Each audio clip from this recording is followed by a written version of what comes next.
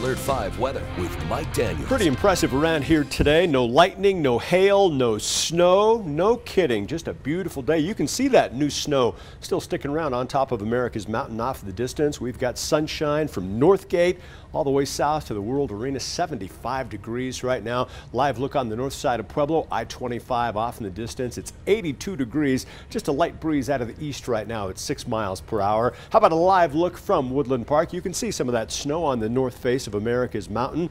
Light breeze out of the northeast there, just 6 miles per hour. All right, here's what's going to happen across our area. A few high, thin clouds off in the distance, but no weather problems, no big weather makers coming our way here for the rest of the night tonight into tomorrow. We're going to see a little bit of a change, though, tomorrow afternoon. We'll start with sunshine, then a disturbance is going to move through. There it is right there. That disturbance could trigger some thunderstorm activity tomorrow evening, tomorrow night into early Thursday morning. Got those thunderstorms in your forecast. We'll break that down for you hour by hour. Tomorrow morning, again, just beautiful around here. By mid to late afternoon, you'll start to see a few clouds start to build. And then by 8, 9 o'clock tomorrow evening, I think we'll start to see a few showers, thunderstorms develop over some of the higher elevations. They'll eventually push across the I-25 corridor. That's late tomorrow night. That continues through early Thursday morning. By 3, 4 a.m., we'll start to see dry skies here along the I-25 corridor. Here's your big weather story. Next weather maker is a big ridge of high pressure. That thing is going to be large and in charge around here over the weekend. What that'll do is bring in some hot weather, temperatures into the 90s across parts of the News 5 viewing area. Just enough water trapped underneath that area of high pressure. Thunderstorms possible both Saturday and Sunday, especially across the Pikes Peak region and eastern Fremont County. Pueblo, 84 degrees today. Doesn't get any better than that in the Springs. We started cold at 40 this morning, took it back to a high today of 77 degrees. Outside right now, it is nice out there, and that's really an understatement. Current temperatures into the 70s and 80s across a good chunk of the News 5 viewing area.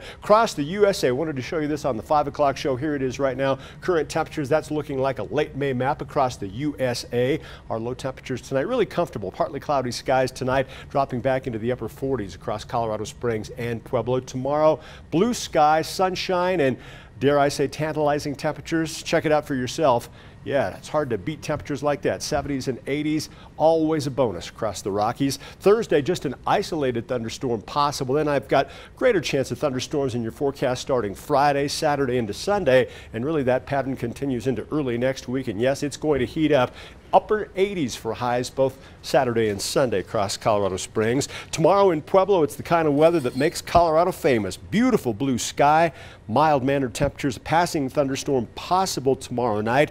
Cold front's going to push in slightly cooler air Thursday. Then the heat is on. A steady diet of 90s from the weekend into early next week. A couple of passing PM thunderstorms possible by Saturday. And for Canyon City, Mother Nature really turns on the charm the next few days. Morning sun, then afternoon clouds with a thunderstorm or two in the mix. That last weekend of May is going to be hot. Afternoon highs right at 90 degrees. And for Woodland Park, you get great moisture in that extended forecast. A daily chance of those afternoon showers and thunderstorms. As always this time of the year, watch out for that dangerous cloud to ground lightning. That's it for now. Mike.